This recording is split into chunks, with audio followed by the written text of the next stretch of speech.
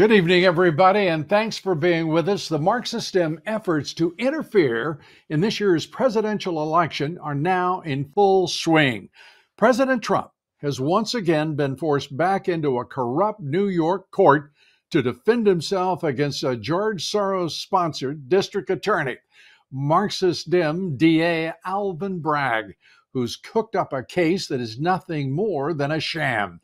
Jury selection began today in the New York hush money case, as it's called, as if there's any chance that Donald Trump could get a fair trial in Marxist-Dem Manhattan jury pools. But this carnival of courtroom corruption is all about persecuting the former president and again rigging this presidential election.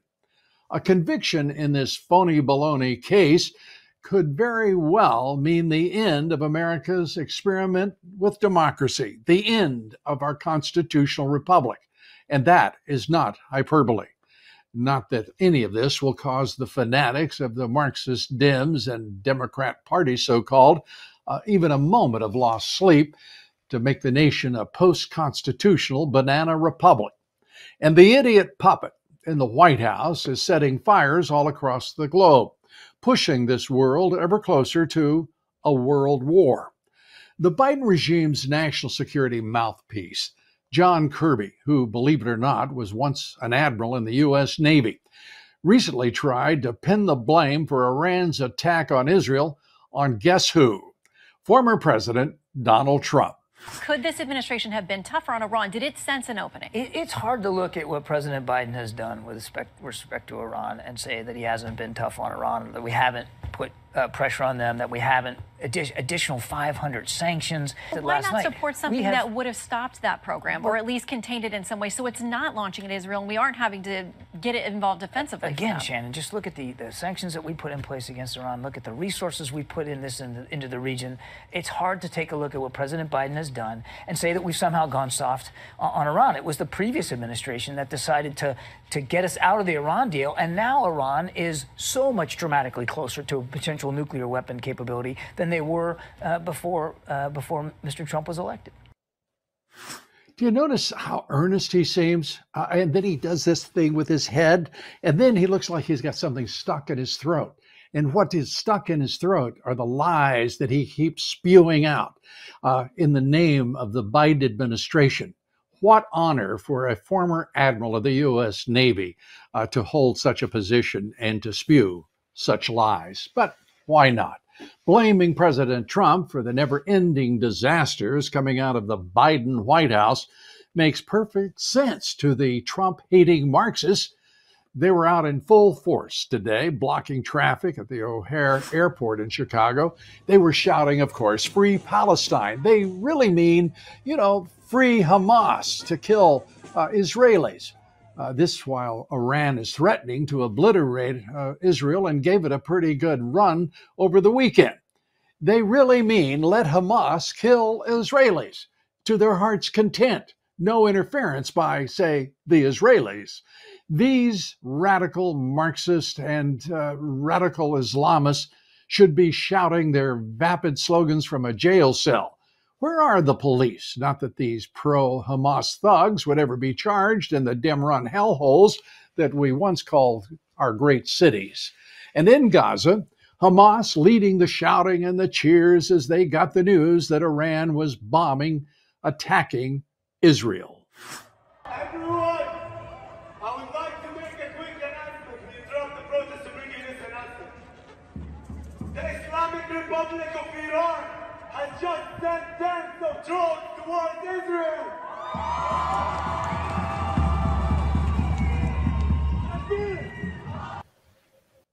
And joining us now to discuss Iran's attack on Israel, the escalating possibility of being drawn into a Middle Eastern war, joining us is Representative Tim Burchett of Tennessee.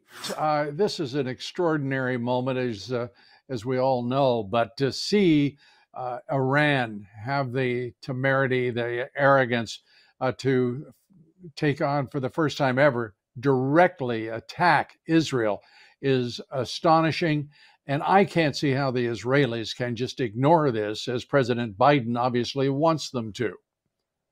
I agree, Lou, and I think you're seeing um, when the drones and the missiles flew. I think you saw some of the Middle Eastern countries over there. Obviously, they know Iran's a bad actor. They don't. They know that's not in their wheelhouse to get in the middle of this thing, and I think that's why so many of them that's why we knocked 99% of them down. You know, we had assistance from other Right. countries, and America, of course, took a lead in that as we should. But also, I think you have to look at the fact that this administration continuously, uh, a wink and a nod to our enemies. What in the Mhm. world were they doing, alerting America apparently via back door, but still in America telling them, let's keep it, let's not get out of control with this thing. Um, you know, it's just Yeah, whose side is our White House on? yeah. It's hard to answer that question when you see uh, Joe Biden go over to Beijing and bow and scrape and grovel before Xi Jinping. Even right now, we have the lowest level of oil in our strategic petroleum reserves because of this idiot puppet of a president.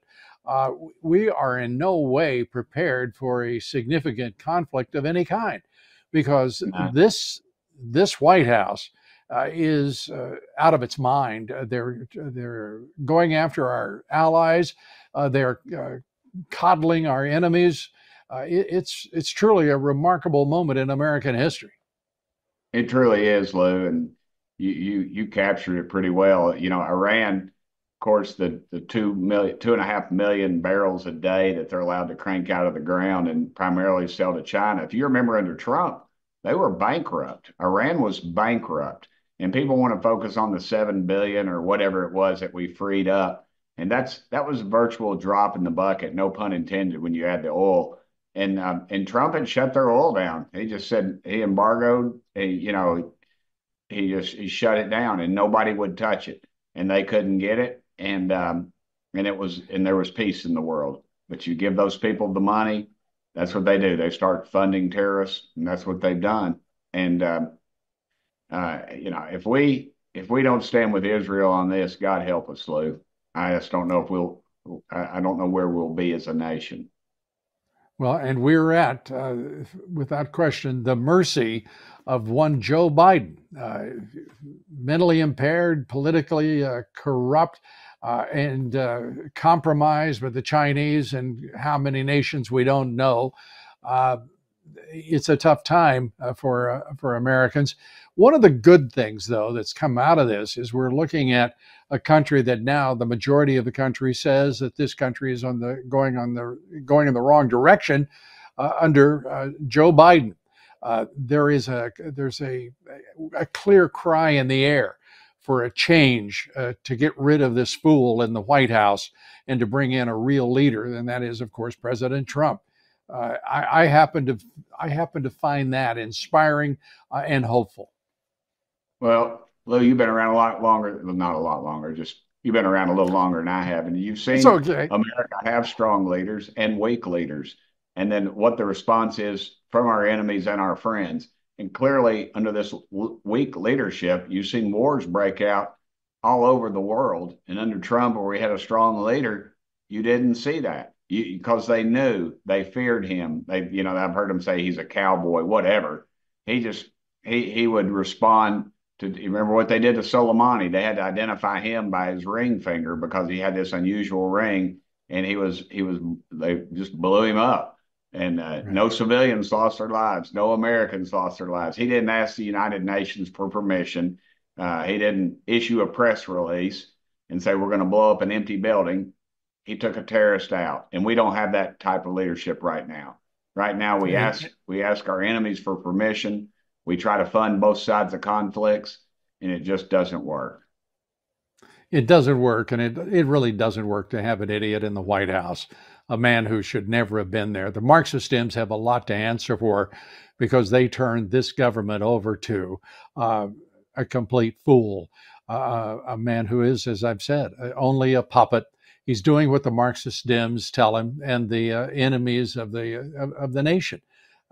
To think that he coddles Iran, he goes over and, as I said, wants to sit in Xi Jinping's lap as the puppet he is. It just goes on. And to think that the national media is so owned by corporate America and Wall Street that they won't even speak honestly, won't even seek truth in our political system, in the swamp itself. Do you think that'll ever change? Well, it's a true hold my beer moment for the media. You think, will they get any worse and any more obvious? I go back to the premise, Lou. Tell me what you think about it, but I think it's because they're so in bed, and they had so much invested in beating Donald Trump and putting this worthless human in the White House, that they can't go back. And even though the polling numbers are showing where they're at, I just hope America wakes up and we get more than 15% of the voting populace to the polls on Election Day. Yeah, from your lips to God's ears, we hope so with you. I appreciate it. Congressman Tim Burchett, as always, thanks so much for being with us here on the show. I look forward to our next talk. Thank you, sir. Thank you, Lou, and thanks for always putting out the truth, brother. It is very refreshing. And Roger Stone is here next to take up the Trump political persecutions that have now entered a 9th straight year, and a truly appalling new law in California on child sex trafficking. It's a law and a discussion that seems as perverse as the criminals the state Marxist Dems are protecting. That's straight ahead. Stay with us.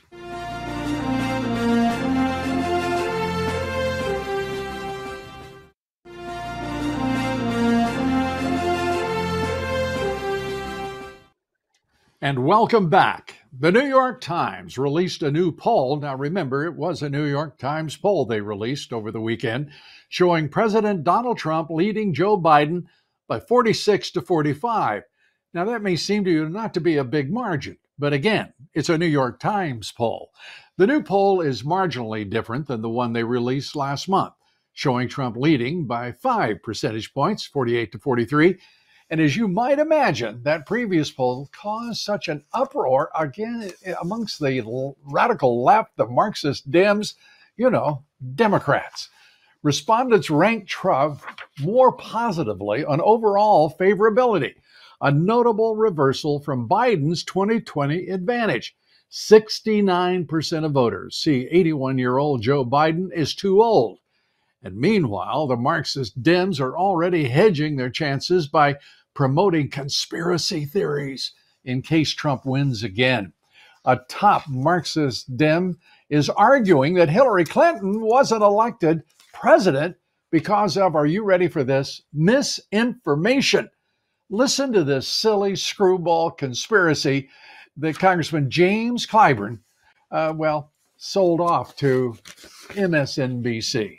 I am still concerned because I've been around this business long enough to know that were it not for misinformation, that Hillary Clinton would have been elected president of the United States, and I think all of us know that.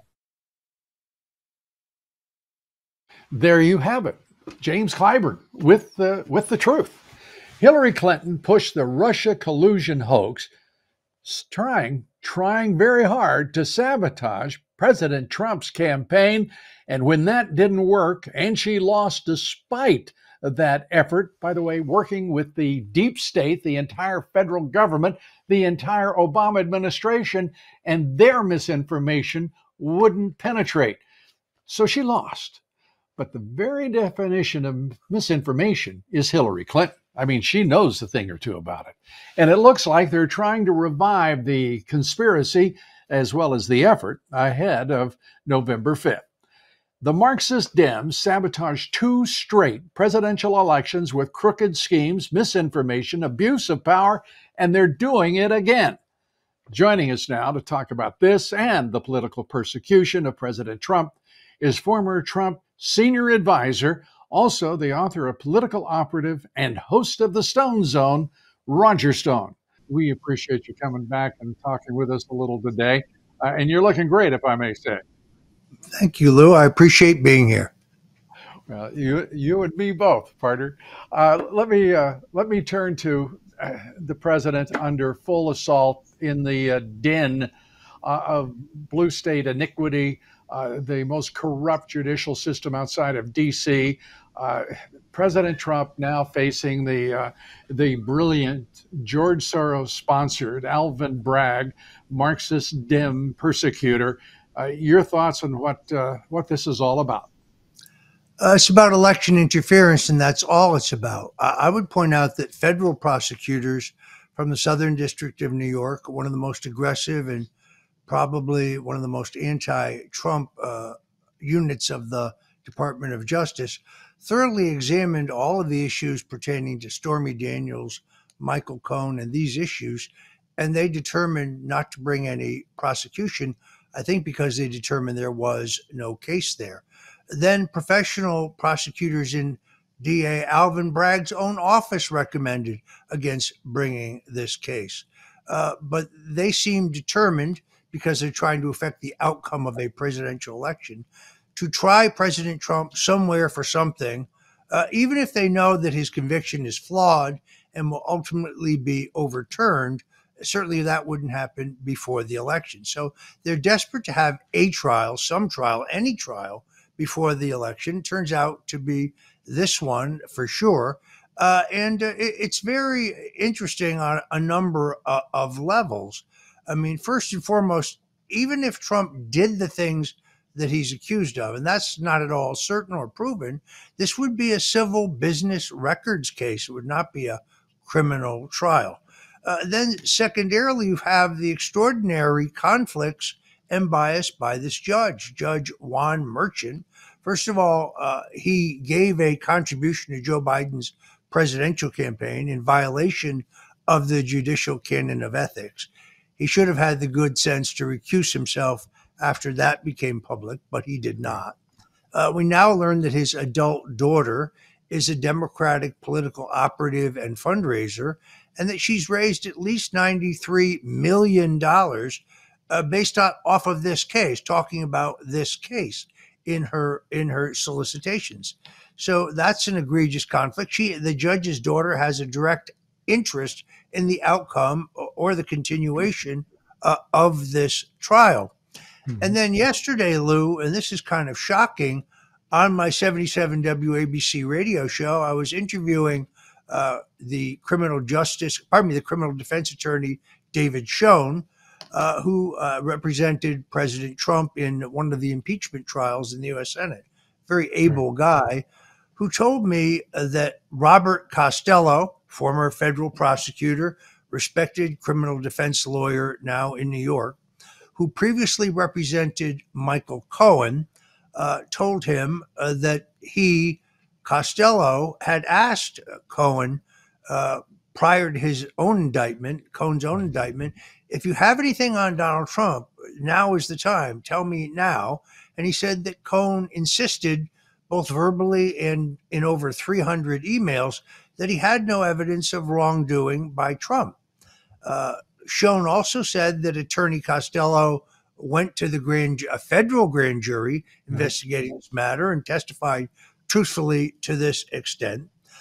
Yet Costello has not been called by Trump's lawyers as a defense witness, and no proffer has been made as to what his testimony would be. So I find that very strange. I don't know if it's an oversight, but it sounds like Attorney Costello, who's quite respected, could be a very strong witness in this case for President Trump and against Michael Cohen. I think that's right, Roger. And I've talked to Robert Costello, who, as you say, is a distinguished attorney, highly respected and well-known attorney in New York. And he was before that brought into that grand jury. And he told our audience point blank that he was astonished at the information that the prosecutors were not insisting be brought forward. In fact, were ignoring altogether. evidence that he considered to be exculpatory, and he just shook his head at the way in which the prosecutors were proceeding. So you're exactly right, and to think that this is New York has to be the most corrupt judicial system outside of Washington, D.C. Would you agree with that? I certainly would. I mean, we've already seen the so-called valuations case, which is an outrage. I mean, there is no victim in this case. Trump is tried under a law in which no one has ever been prosecuted. He borrowed money from banks. He put up collateral. The banks did their own independent appraisal of the value of that collateral. They decided to make the loan on the basis of the value of that collateral. They all got paid back on time. In fact, they made $40 million in interest on their loans. Who was harmed? Who brought this complaint? What was some bank bring? No, nobody brought the complaint. This was cooked up by Letitia James. Letitia James, who has gone from being worth $113,000 to millions of dollars without explanation. Letitia James, who if you go through her filed contributor information, has taken millions of dollars from people who literally, Lou, do not exist. Mm-hmm.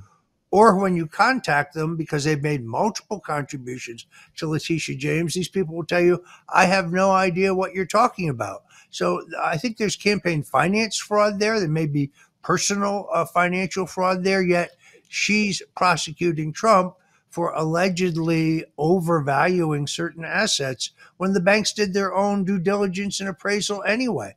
Another example of how totally corrupt and totally politicized the New York judicial system is.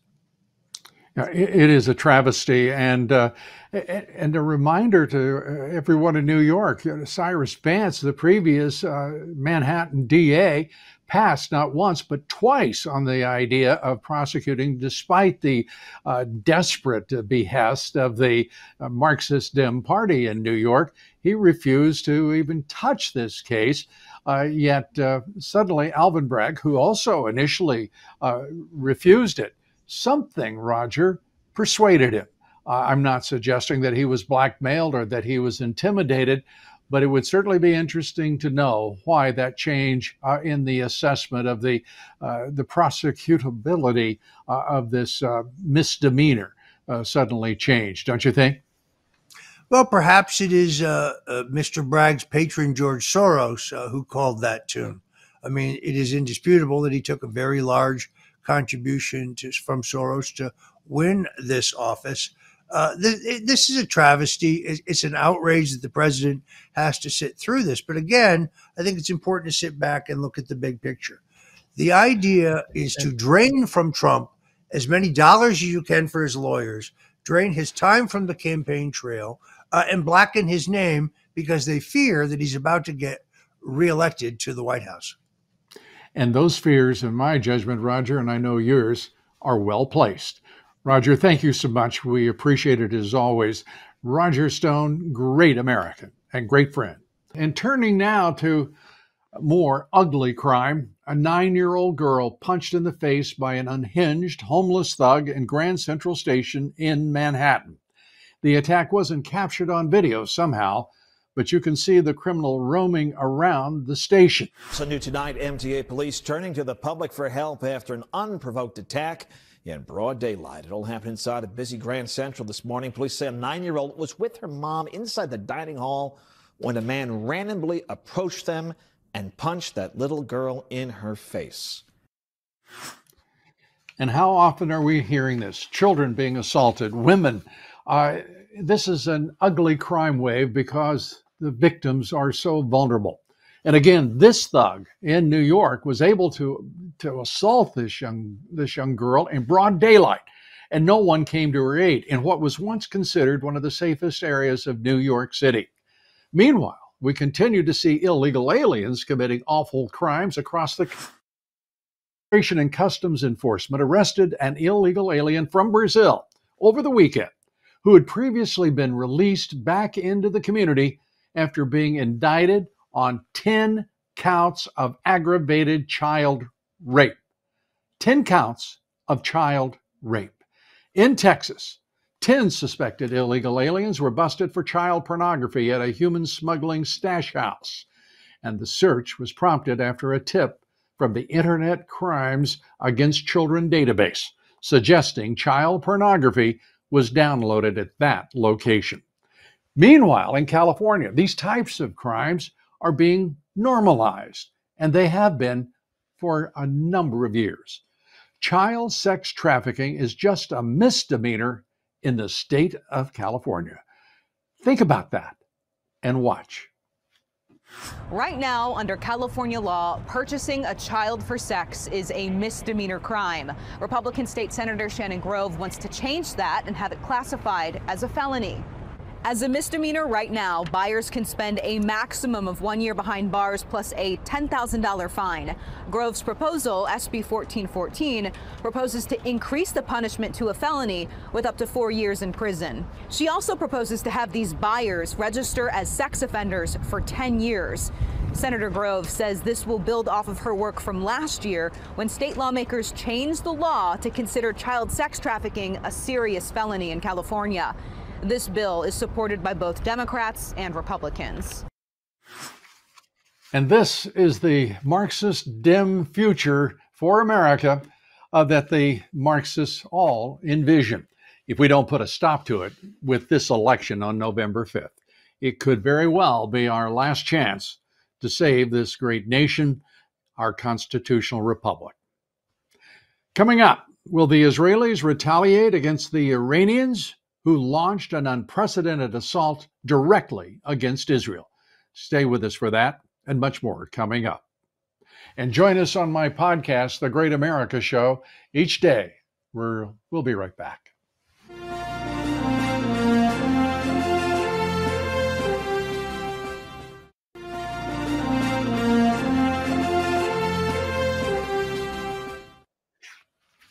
Welcome back, folks. Do you remember that Baltimore Key Bridge collapse? That was a few weeks ago, but it might as well have been ages ago in this insane news cycle that this country is in the grip of. That's when a Singapore ship called the Dolly rammed into the Baltimore Bridge. That sent, of course, the entire massive structure crashing down in seconds. Now, when some observers looked into it and concluded that it looks like it could have been caused by a cyber attack hijacking the vessel, that was almost a heretical statement. The Vanguard national media rushed to protect the narrative that it was just an accident and dismissed naysayers as conspiracy theorists. And now the Federal Bureau of Investigation is involved. The FBI has opened a criminal investigation focusing on the massive container ship that brought down the Francis Scott Key Bridge in Baltimore last month. The FBI said it didn't have any additional public information and wouldn't be commenting further, of course. And of course, they didn't. They don't like to comment, especially about things that they actually know to be true. That's because getting the full truth out of Marxists is impossible, particularly if they're in the deep state. And here we are, 3 years after the January 6th demonstrations and riot. And remember, that's the riot when unarmed protesters killed exactly nobody. No one was killed by demonstrators or protesters. We are about to get testimony from National Guard service members that will leave the J6 members wondering if they're going to be indicted. It leaves the Democrats' anti-Trump insurrection narrative in shambles. That's because, as we knew all along, it was false. That's because Nancy Pelosi's pet J6 committee project conveniently left out the fact that the Secretary of the Army at the time, Ryan McCarthy, indeed got pre-authorization from President Donald Trump to deploy the National Guard. But he inexcusably waited 2 hours to give the go-ahead to the D.C. National Guard General William Walker. The J6 cover-up committee's cover is blown. It's blown all but completely. their impeachment efforts against President Donald Trump, who again wanted security for the J6 election challenges, was a despicable fraud perpetrated against the American people, and it goes on now. And we have hundreds in the D.C. gulag, and some of them who haven't even had a trial to this point. Well, hopefully that will change quickly now. Turning to the big news of the day, the terrorist state of Iran unleashing about 300 drones and missiles and rockets. The Israeli Defense Force appears to have intercepted all of them except maybe one or two based on current reporting. And that's with a lot of help from the United Kingdom, the United States, and Jordan. It's a grim reminder as well of how weakness begets mischief and sometimes mayhem. This may be the weakest presidency in American history. I don't know if there's any way to argue that any other point. Joining us now to talk about all of this is senior editor at the American Conservative, Dr. Sumantra Mitra. I've got to turn to, first and foremost, what looks like a very, very, well, I would say pivotal moment in Middle East history. The first direct attack by Iran against the state of Israel. 99% of the 300 and some odd missiles and rockets and ballistic missiles that were launched by the Iranians failed to hit their target, intercepted by the coalition, a small coalition, but a powerful one. 99% of those struck down. In the midst of this, there are reports that President Biden was actually giving guidance to the Iranians as they were unleashing hell on Israel. Your thoughts? I think that's exactly right. I think there's a couple of things to understand from this highly choreographed kabuki that we just recently saw from both sides. On one hand, as you rightly mentioned, this is the first time there has been an attack from the Iranian soil to the Israeli soil. Like, if you go to history, the last time Persian attack was directed at the Holy Land was during the Sasanian Empire and during the Byzantine empires, and that was like 1400 years back. So this is a very historic moment indeed. But interestingly, however, a couple of things to note from this episode was, one, the Iranians started to signal, in what we use in international relations terms, to the Turkish regime, to the Arabs, to the Arab loyalists, and to Iraq and to the United States, through their back channel, mentioning that they are going to attack Israel, which is unusual because, they wanted to have some kind of back channel open with the Biden administration, somewhat deter the Americans. The second thing that they did was they used subsonic drones, which takes 6 hours to travel from Iran to Israel. That is unusual. Again, if Iranians wanted to have like a full-time war with Israel, they would have probably started with asking their Hezbollah proxies to attack Israel right above across the border from Lebanon. That didn't happen. So they used subsonic drones, and then they used ballistic missiles after the drones came and failed. Interestingly, as you mentioned, the Biden administration was constantly in touch with Iran. So there was this constant signaling going from both sides and back channels open to ensure that there is no direct attack, a direct war between Iran and the United States. Now, there are different thoughts and ideas that one might use to explain that thing. But yeah, I think there was a back channel that was open anyway.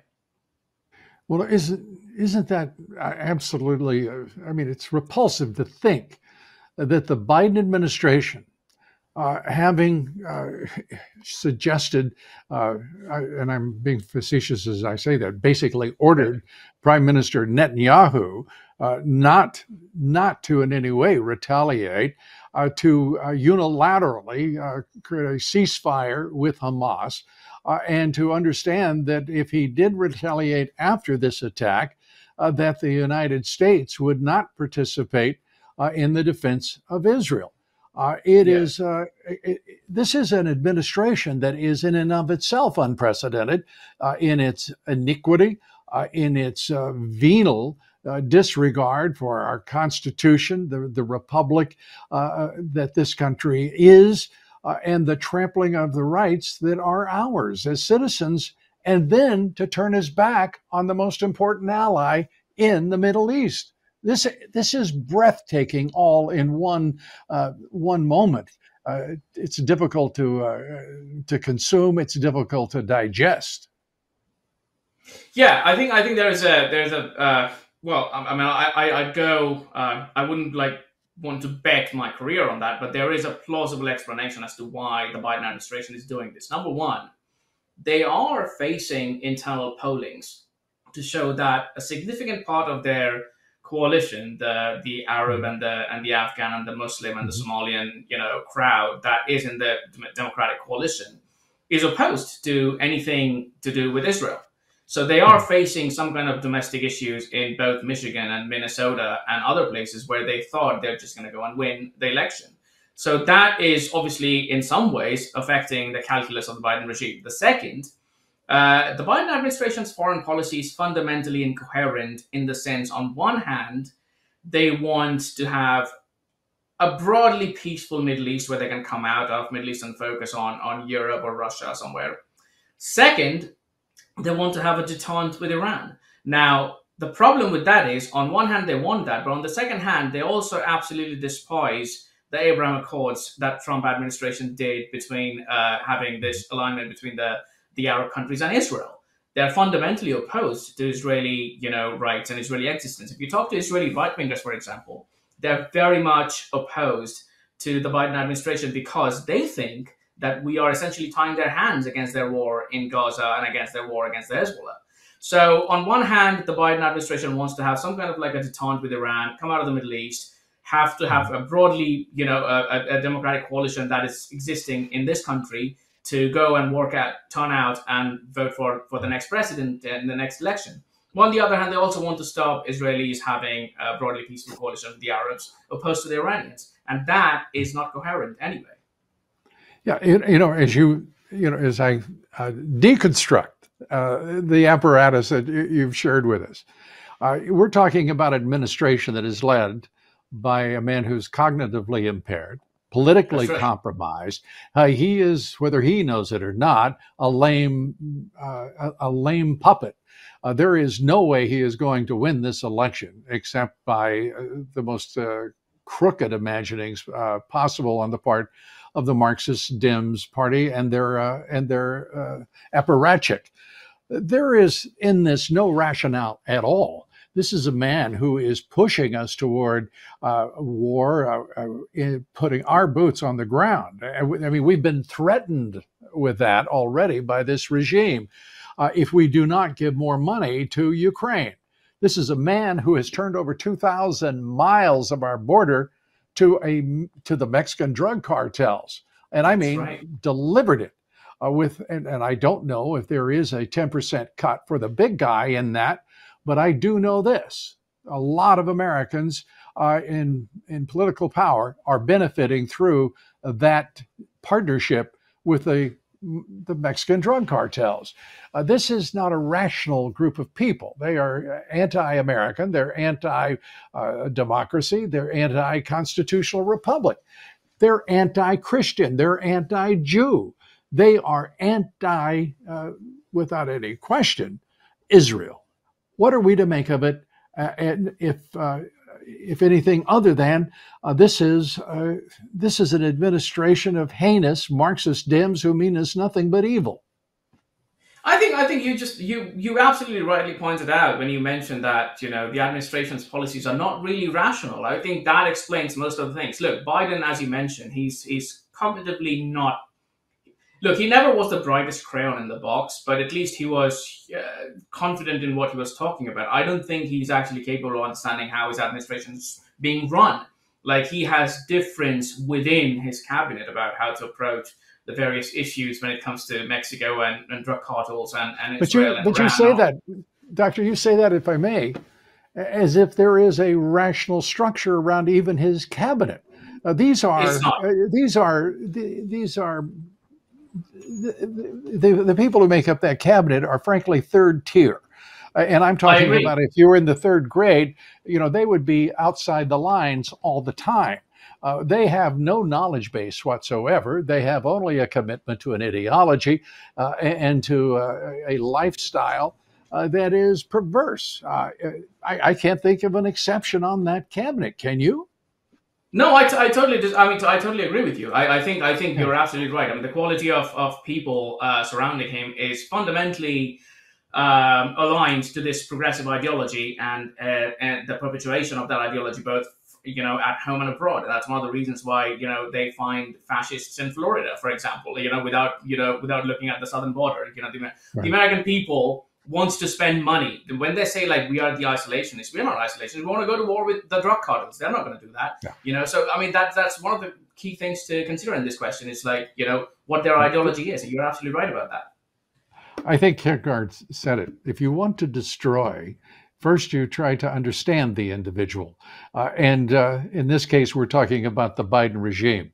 And believe me, I would like nothing better than to see it dismantled immediately and forthwith.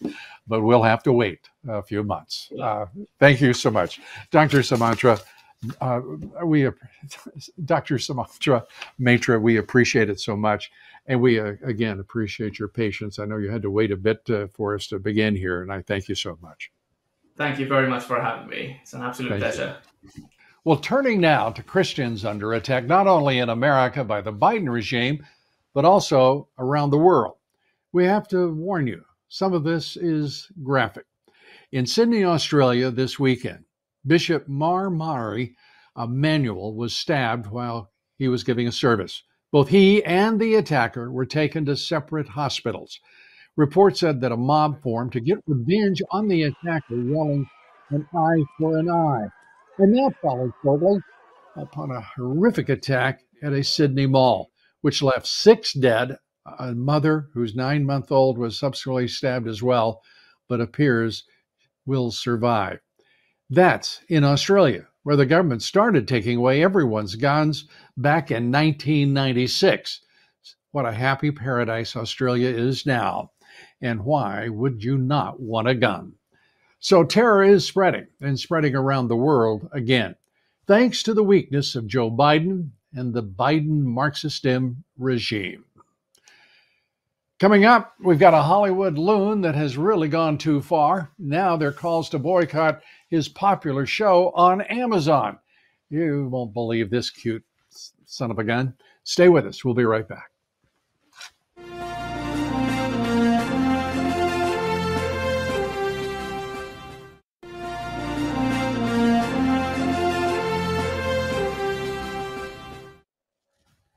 Welcome back. Reacher, a terrific series on Amazon. The lead actor is a guy named Alan Ritchson. For some reason, he launched a hysterical tirade against President Trump. Now, that's what you really want from every actor, to share his or her brilliant knowledge of politics and history and nuanced strategic values for any campaign. Ritchson called President Trump a rapist and a con man, end quote. Ritchson also said he can't understand why Christians support Trump. This tells you how smart the guy is. It also tells you how, just plain ignorant he is. The why is simple and straightforward. President Trump defends Christians and advances policies that align with their values, and he insists on faith being in our public square, in the political arena. And he has been exactly right on that issue since 2015, when he decided to enter the race for president. Biden, on the other hand, makes it a point to persecute all Christians, all Jews, all Israelis. And turning now to an update on Claudine Gay, the disgraced former president of Harvard University. This is an incredible story when you think about it. Harvard is the oldest university in the United States. 1636 it was founded. It has one of the most distinguished histories of any university, in my opinion, in the world. Gay humiliated Harvard and herself as president of Harvard when it came out that she has a long history of plagiarism. Now Gay will be teaching, are you ready for this? A course called Reading and Research Ethics. I'm going to say that again. reading and research ethics. This will be taught by a plagiarist. The next thing you will probably hear is that she's going to talk about racial and ethnic and national sensitivity because of her bigotry toward Jews and Israelis. You heard that right. The fraud is teaching ethics policy, ethics that she's been breaking throughout her career. She is the same woman who bungled Harvard's response to Hamas sympathizers after the October 7th massacre in Israel. Watch this, if you will. It's appalling. And our university embraces a commitment to free expression. That commitment extends even to views that many of us find objectionable, even outrageous. We do not punish or sanction people for expressing such views. Such views including, of course, genocide, the elimination of Israel. Absolutely repugnant and awful has been the Harvard response. The Harvard Corporation really needs a timeout and an upgrading for just plain ignorance. They are not leading. They are absolutely contemptible in the way in which they have handled Gay's plagiarism, her bigotry, and her rationalization, if you will. Harvard can do better and must, but it apparently is going to take longer than I would have ever imagined to correct these soul-searing decisions on the part of the Harvard leadership. Well, no one believes that conservative students aren't punished for their views at Harvard, nor would any conservative professor get the same kid gloves treatment that Gay has received. And I just want to say how embarrassed I am for Harvard and for all who are supporting this kind of ignorance on the part of the leadership of Harvard. Hopefully that will all change soon. And now this, the Manhattan DA's office wants the court to impose, on top of everything else, a $1,000 sanction for each of President Trump's social media posts and order him to take them down, or they'll throw him in jail. All of this brought to you by Judge Juan Merchant. Let me say this again. There is no way you could get a fair trial in New York the New York judiciary if the sun came up in the West. Joining us now to react to all of this and much more is independent journalist Matt Taibbi. And Matt, great to have you here with us. And what a time we're in to look at a president who is now who is captured by the Marxist Dems in the most corrupt judicial system outside of Washington, D.C., that is New York. They're going to try to hold him in that sham trial for 6 to 8 weeks, keep him off the campaign trail. That is their design, and then make someone somehow believe that these sham charges are worthwhile and somehow amount to a felony that would cost him a year of his life. Your reaction to it all? Well, I think the first trial is the one that was the most obviously politicized. I think if you polled prosecutors around the country and defense attorneys, they would say this is the one that has the least legal foundation to it. They had to really create a sort of Frankenstein's monster of a charge even to get this thing into court. The other issues arguably are, there are things that you can actually argue in court. This one it's just very difficult to see how they even brought this case. And I think it's going to end up being a net negative for Democrats that this thing even went to trial. The first one. And yeah, I don't know that I can see any one of these prosecutions up and down the Eastern Seaboard, all with Marxist activist DAs, all loved by George Soros. I frankly can't see one of them, at least in the state courts, surviving.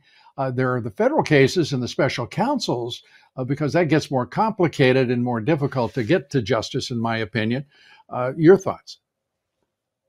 Yeah, I don't know enough about the relationship between any of these prosecutors and any hedge fund people like George Soros, but I do think that some of these cases are much more obviously politically motivated than others. One of the things that's troubled me about the entire Trump era, as somebody who never in his life voted Republican, has been the really sort of casual use of extremely draconian laws like the Espionage Act and the Klan Act. And the Klan Act doesn't really come into play in any of these suits, but did come into play in some lawsuits and then the Insurrection Act business about trying to put him on the ballot. But the Espionage Act is an incredibly dangerous law that carries extremely heavy penalties for things that are entirely subjective and are very hard to defend. It's in a very authoritarian law just to begin with, and using it against a political opponent is, I used to live in a third world country. I lived in post-communist Russia. I lived in Uzbekistan. This is the kind of thing that you would see typically in kind of a tin pot third world country. Yeah, and it's become something of a saw to talk about third world countries right now in the United States. But this all seems to be part of a journey that this nation is on right now, away from its destiny and away from its heritage and history. We are watching a border that's wide open, 2,000 miles that are now controlled by the Mexican drug cartels. The Chinese nationals are pouring across the border by the tens of thousands, and particularly military-age males.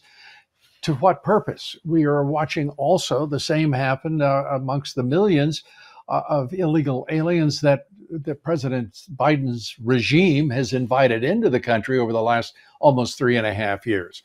It is stunning stuff to watch the transformation, I will use Obama's words, the fundamental transformation of the United States from 2008 to this date today. We are looking at a country that is losing its shape, its form, its foundation, and its aspirations. We are looking at public schools that were once the envy of the world because those public schools were the greatest equalizer in our society, in our economy, in our nation. And the middle class dreams were born and succeeded there. It's just right now we have teachers who hate students, students who are fearful of their teachers and their parents. We have parents who are fearful of neighbors and even the political party to which they belong because they don't understand them. And we have an administration that is warring against Christians and Jews. I mean, how could we possibly be any sicker, in your opinion? Well, I having covered presidential campaigns going back to 2004, I started to notice probably by 2008 there was a kind of a growing sense of despair and anger, really towards both parties, but I think there was particular disappointment toward the Democratic Party about the hollowing out of sort of traditional middle class aspirations. The old idea that if you worked hard and followed the rules that you'd be able to buy a house, accumulate enough money to put down a down payment, raise a family, live in a safe neighborhood. For a lot of people, that's a fantasy. People coming out of college now, one of the reasons I think that a lot of them have some ideas that seem crazy to, from the outside is that they're so completely demoralized and don't see any future where they're going to be able to have a normal family life, buy a house, any of those things. And I think that's a significant difference even from my generation. Like, it is. Even for people in, Generation X, we saw it as, well, maybe we can get to our 30s and that can happen. I don't think people who come out of school now see that as happening at all. And there's a tension also between the entire kind of globalist project, which is let's sort of wash away the borders of industrialized countries. Let's export labor to cheaper labor markets. And there'll be all this displacement, and you'll have people who lived in like Rust Belt states where 10 years ago or 15, 20 years ago, they were making $30 an hour in good jobs, and they could buy a house and have a little swimming pool and maybe, go away on vacation every now and then. Now all those jobs are gone. They're in Mexico or in China, and it's had a tremendous impact on American life. Yeah. I agree with you, and that may surprise some people. I don't know, but I agree with Matt Taibbi on that, and very much so. As a matter of fact, I've been writing about that very issue, the war on the middle class, exporting America, the offshoring of jobs, the outsourcing of jobs, the offshoring of American manufacturing. When we look at what has occurred in this, there's one echo that comes out of the early 2000s that I hear over and over every week, and that is, there are jobs Americans won't do, said George W. Bush, and he proceeded to be the lackey for corporate America in this country and Wall Street. And with that, tremendous changes have ensued. I'm not saying that's the beginning of what has been a disaffection, a disorientation, and a polarization in our society, but it's much of it. Matt, I'd love to continue this conversation. Come back as soon as you can. The invitation is wide open. Whenever you feel like picking up the conversation or taking it somewhere else, bring it here. And we're delighted to have you with us tonight, too. Matt Taibbi, thanks so much. Thanks a lot, Lou. Take care. Thank you. Take care. Thanks to Matt Taibbi, and please join us for my podcast, The Great America Show, at loudobbs.com, wherever you get your podcasts. We thank you for being with us. And tomorrow at 7 o'clock Eastern, 6 Central, same time, same place. Missouri's Attorney General Andrew Bailey, one of the finest in the country, will be with us tomorrow, as well as Congressman Paul Gosar of Arizona. The Lindell Report is coming up next. Please join Mike. Good night, and God bless you.